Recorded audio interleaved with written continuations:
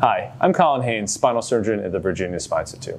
A common question that I get asked is, what is spinal stenosis? Oftentimes patients see me being diagnosed with spinal stenosis, but they don't know exactly what that means.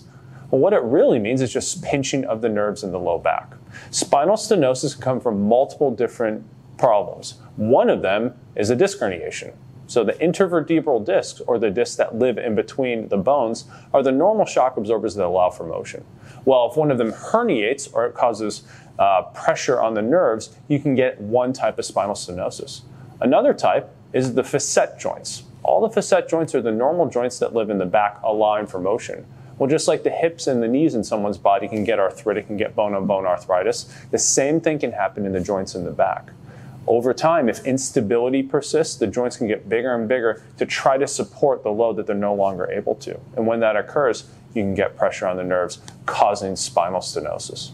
Now, just because you have spinal stenosis doesn't mean you necessarily have to have surgery. Oftentimes, physical therapy, anti-inflammatory medications, and even injections can take care of all that debilitating nerve pain caused by spinal stenosis.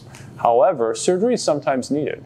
And not all surgeries are created equal. There are many minimally invasive options, many motion-preserving options, and even minimally invasive and robotic spinal fusions that allow you to get back to the life you wanted because of your spinal stenosis eliminating you.